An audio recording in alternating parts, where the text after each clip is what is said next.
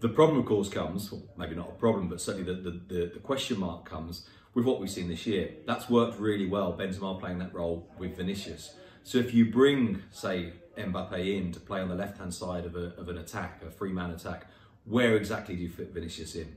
Do you then maybe have to change the formation to play perhaps Mbappe and Benzema up front, and Vinicius plays more as a left midfielder, left winger than a left-sided of a front three?